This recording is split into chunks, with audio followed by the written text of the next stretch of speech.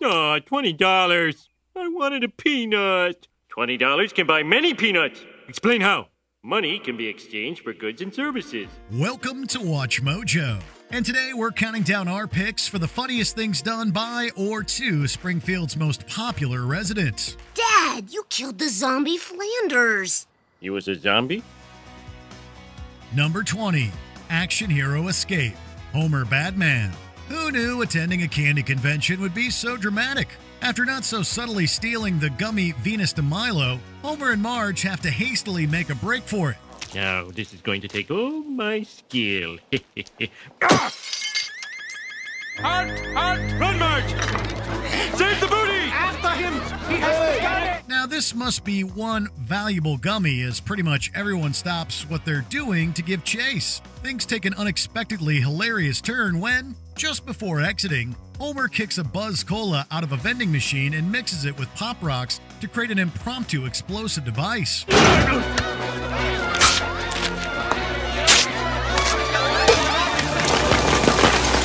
See you in hell, candy boys! The sequence ends with Homer slow-mo diving out of the way of the explosion. It's utterly over the top and ridiculous, but we love it.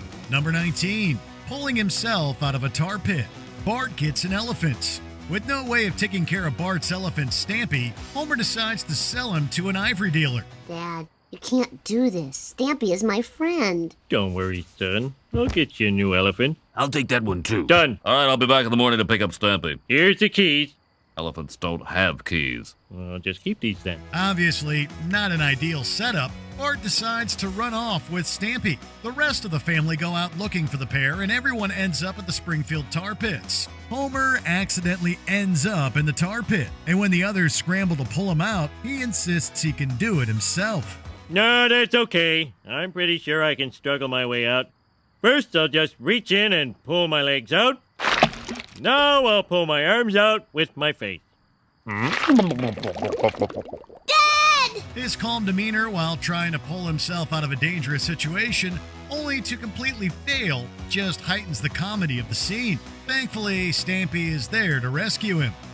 Number 18, posing as Mr. Burns' mother, Homer the Smithers. Waylon Smithers didn't think there'd be any harm by having Homer replace him as Mr. Burns' assistant. What do I do in case of fire? Sorry, can't hear you.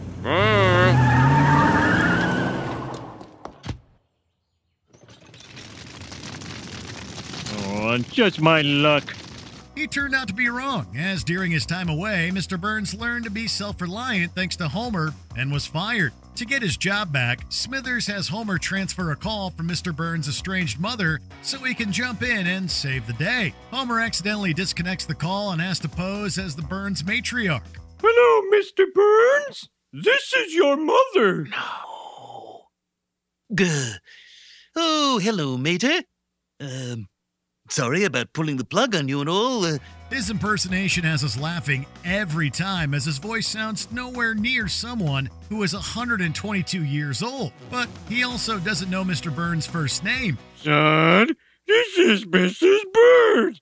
I just called to say I don't love you. You are a bad son, Montel. So, impersonate my mother, will you? Number 17, finding his exact double, fear of flying. After Homer's prank is poorly received by his friends, he's banned from Moe's Tavern. How many people want Homer banned from this place for life? Yeah! Oh, come on, everybody. This bar is like a tavern to me. Yeah, sorry, Homer. You should have thought of that before you gave me the old sugar me do. He tries to find a new place to hang out and drink with no luck. Soon, we see a character who suspiciously looks like Homer in disguise, trying to sneak back into Moe's. Greetings, good man. Might I trouble you for a drink? Oh, get out of here, Homer. Homer? Who is Homer? My name is Guy Incognito. Moe, Barney, and others don't buy the disguise and violently toss the man out. What's brilliant about this bit is that it's not actually Homer, as he comes across his double laying on the sidewalk. He doesn't dwell on the fact too long, though, as he's distracted by a dog with a puffy tail. Oh my god, this man is my exact double. That dog has a puffy tail. Here, Puff! Here, Puff! If we came across a copy of ourselves, we'd have more questions, but that's just us. Number 16. Robbing the Quickie Marts. The Cartridge Family. Marge is concerned about her family's safety following a citywide riot. To quell her fears, Homer buys a handgun. She's less than impressed and is completely against having any weapons in the house. I'm sorry, Homer. No weapons. A gun is not a weapon, Marge. It's a tool. Like a butcher knife or a harpoon or an alligator. You just need more education on the subject. Homer insists on keeping the weapon and proceeds to bring it everywhere with him. He walks into the Quickie Mart with it, and Apu believes it's a robbery. Homer fantasizes what his life would be like if he robbed the Quickie Mart. Oh, Apu, I would never. Or would I? I've already gone this far. I wonder what my life would be like if I robbed the Quickie Mart. It apparently involves him becoming a senator and involves Marge go-go dancing while sitting in a rocking chair. Not only is the absurdity of his daydream funny, but when he decides to go through with it, he's already driving away. I'll do it. I'll rob the Quickie Mart. All right, put your... Don't! Oh, well, I'll rob it next time. Number 15. Causing a lie detector to explode. The Springfield Files. Homer's paranormal sightings attract the attention of the FBI. There's been another unsubstantiated UFO sighting in the heartland of America. We've got to get there right away. Well, gee, Mulder, there's also this report of a shipment of drugs and illegal weapons coming into New Jersey tonight. I hardly think the FBI is concerned with matters like that. Although it's nothing to be concerned about, as it's agents Fox Mulder and Dana Scully from the X-Files who arrive in Springfield to investigate further. They present Homer with a lineup of candidate aliens, but none are what he saw. Scully then attempts to administer a lie detector test to Homer, and after explaining the procedure, she confirms if he understands. He says yes, and the machine blows up. Now we're going to run a few tests. This is a simple lie detector. I'll ask you a few yes or no questions, and you just answer truthfully. Do you understand? Yes. The way Homer confidently responded but blatantly didn't understand what Scully said makes this such a memorable gag. Number 14. Meeting George Harrison.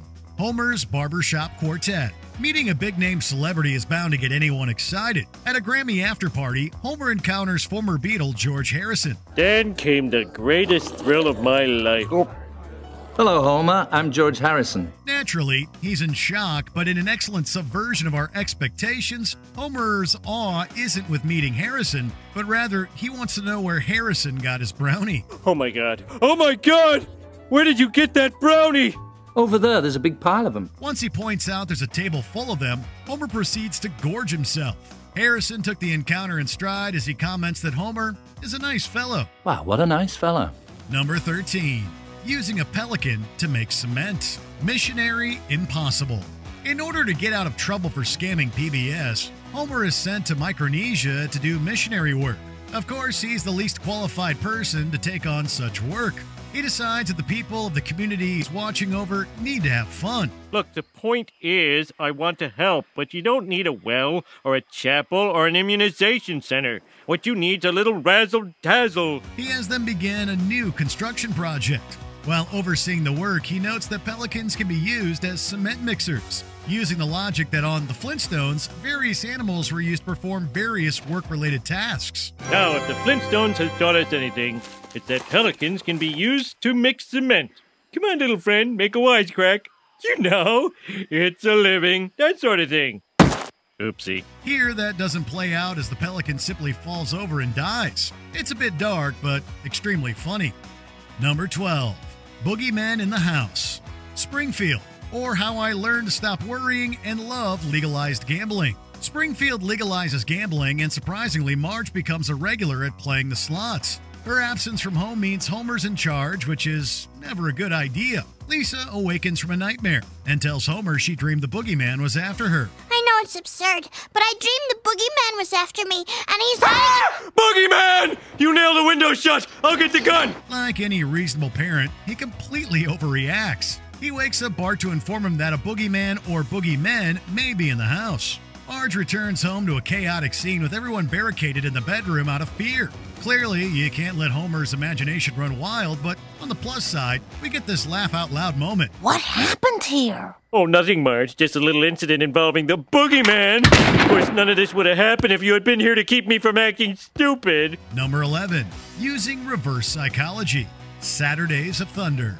Homer isn't always the most involved parent with his kids, and after taking a short quiz about parenting, he realizes there's a lot he doesn't know about Bart. In an effort to strengthen his relationship with his son, he wants to assist Bart in building a soapbox derby racer, but Bart insists he doesn't need help. Bart, I'm gonna help you build that racer. Thanks, but I'm almost done. Why don't you get back on the couch and watch TV? Okay. No! I'm gonna do it! Sorry, Dad, but three-time soapbox derby champion Ronnie Beck never needed his dad's help. Homer reads in a book that using reverse psychology will get Bart to accept his help. In a conversation held with his brain, Homer thinks it's too complicated. Homer's brain tells him not to use reverse psychology, prompting Homer to use it. Don't you get it? You gotta use reverse psychology. That sounds too complicated. Okay, don't use reverse psychology. All right, I will. The moment is a wonderfully humorous way to demonstrate the technique. It not only works on Homer, but it also works on Bart. Number 10. Indiana Jones spoof. Bart's friend falls in love. On a regular basis, The Simpsons will poke fun at popular movies with hysterical results. This episode opens with one of the show's absolute best parodies. Bart assumes the role of Indiana Jones, attempting to escape with Homer's jar of change. Why, you little... It's Homer who steals the scene, however, as he chases Bart down the stairs only to trip and fall, essentially becoming a human boulder. Wearing nothing but his tighty-whities, Homer continues to pursue Bart and even ruins his garage door in the process. We also get to witness his fantastic ape impression as he watches Bart escape with his money.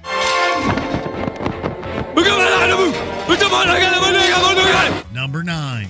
Dental Plan. Last exit to Springfield. To his credit, Homer almost always acts in his family's best interests. Homer, Lisa needs braces. Don't worry. We won a dental plan in the strike of '88. Sometimes it just takes him a while to leap into action. Ecstatic about receiving a free keg of beer at work in exchange for surrendering the company dental plan, Homer lines up only to hear Marge's voice in his head, reminding him that Lisa needs braces. Dental plan! Lisa needs braces. Dental plan! Lisa needs braces. As Homer ponders the connection between the dental plan and Lisa, the guys drop a pencil in his butt crack. Regaining his train of thought, Homer finally realizes that he needs the dental plan, setting the stage for one of the best episodes in the entire series. If we give up our dental plan, I'll have to pay for Lisa's braces! People, stop! We can't give up our dental plan! Number 8. Stealing Moe's car. Dumbbell indemnity. If you're planning to commit insurance fraud, it may not be the best decision to give Homer Simpson an important role in your scheme. While I'm on a boat with the perfect alibi, you steal my car and park it on the railroad tracks. Then when a 10:15 train comes along, wham! Insurance company pays off 5,000 clams. I keep showing Renee the sweet life. That is exactly the mistake Moe makes. All Homer has to do is park Moe's car on the train tracks, but naturally he gets distracted by a drive-in movie. Missing the train, Homer improvises and attempts to drive the car off a cliff. His effort to jump out of the car fails in hilarious fashion. Homer, you genius! Geronimo! Homer somehow survives the crash, but immediately emerges from the water to several police guns pointed at him. The cat burglar outfit doesn't exactly help his case. Number 7. Stupid Sexy Flanders. Little Big Mom. One of the best recurring gags on the show is Homer's hatred of his neighbor, Ned Flanders. And this is easily one of the funniest moments between the two. Hitting the slopes, Homer runs into his arch-frenemy, who's wearing an outfit that leaves little to the imagination. Don't hurt me! Here's my wallet! Hi, diddly-ho, shuss-in boots. Flanders? That suit's a little revealing, isn't it? Well, it allows for maximum mobility. Feels like I'm wearing nothing at all. This causes Homer to lose control on his skis. He attempts to remember the advice his ski instructor gave him. Unfortunately, he can only remember his encounter with Flanders and his sculpted bottom in that tight ski jumpsuit. If you ever get into trouble, all you need to do is... Feels like I'm wearing nothing at all. Nothing at all. Nothing at all. Stupid, sexy Flanders! Number 6. BBQ Pit Rage. Mom and Pop Art. To say Homer never has been an expert at building things is an understatement. In this classic scene that displays Homer's anger and stupidity, he attempts to build a barbecue pit. That wasn't so hard, was it, honey? Dad, I really need to rest my back. Okay, sweetie. Daddy'll take over. Things get off to a rocky start when he immediately spills all of his supplies into wet cement, and it only goes downhill from there. Gotta build fast. Cement drying! All right, let's see. English side ruined. Must use French instructions. Le grill? What the hell is that? The show tries to fool the viewer for a second as Homer stares at a beautiful constructed pit. That's one fine-looking barbecue pit. Why doesn't mine look like that? Why must life be so hard? Honestly, though, did anyone really fall for that? We immediately see that Homer's pit is a downright disaster, sending him into a hilarious fit of rage. Number 5. It's a Geo. Homer loves Flanders. We return to the Flanders-Homer rivalry for this classic moment. Unlike their usual encounters, however, this time Homer is actually desperate to hang out with Flanders, and it's Nettie trying to avoid his neighbor. Hey, what's up for today, Nettie? Homer, we're gonna visit the boy's grandmother. Family only, you know? Right, no reporters. No, I mean just the Flanders family. Oh, okay.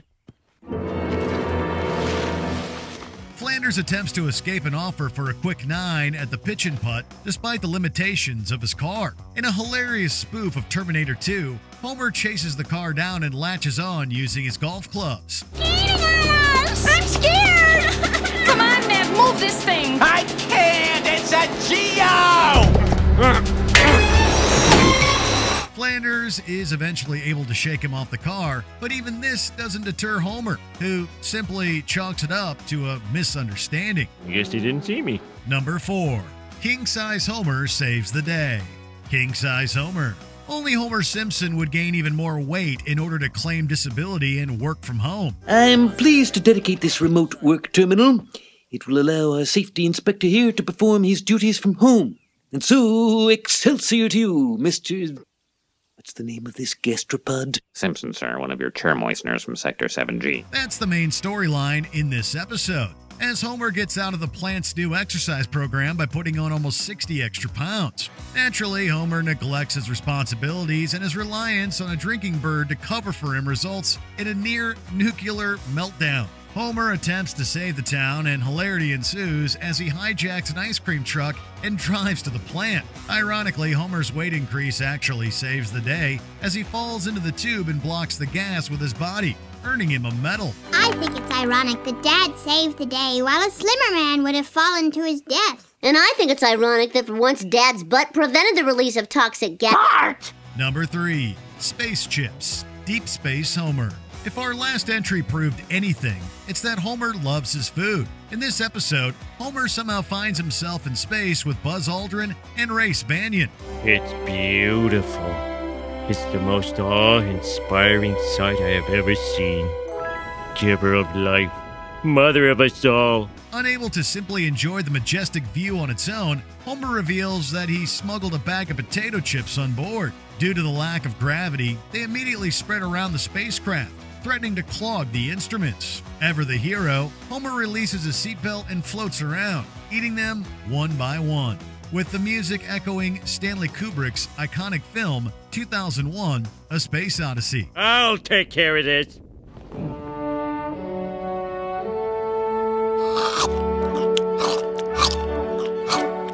Of course, this only creates more problems as Homer crashes into an ant colony.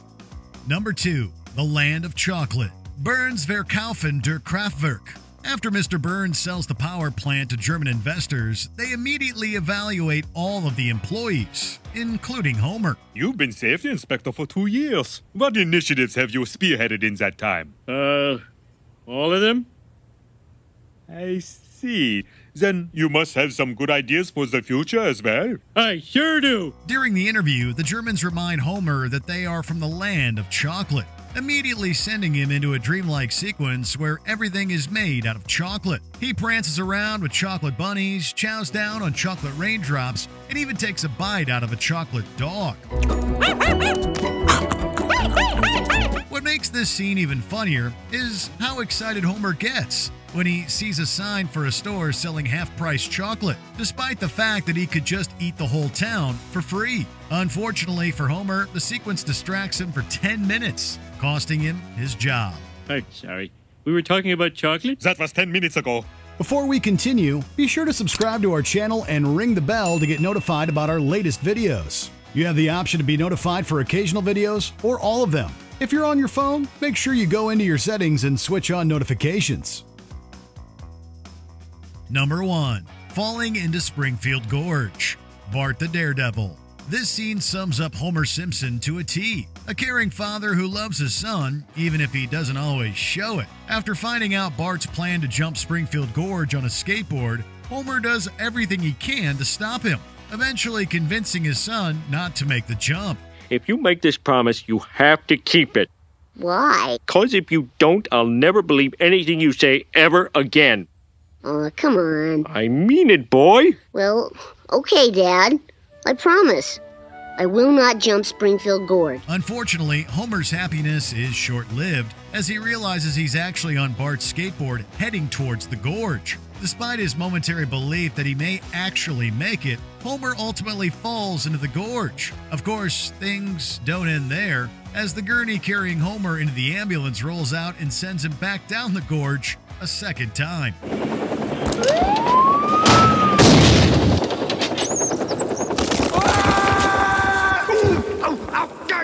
What's your favorite Homer Simpson moment? Let us know in the comments. These uniforms suck. Bart, where do you pick up words like that? Yeah, Mo, that team sure did suck last night. They just plain sucked. I've seen teams suck before, but they were the suckiest bunch of sucks that ever sucked. Homer, watch your mouth. I gotta go, my damn wiener kids are listening. Did you enjoy this video? Check out these other clips from WatchMojo, and be sure to subscribe and ring the bell to be notified about our latest videos.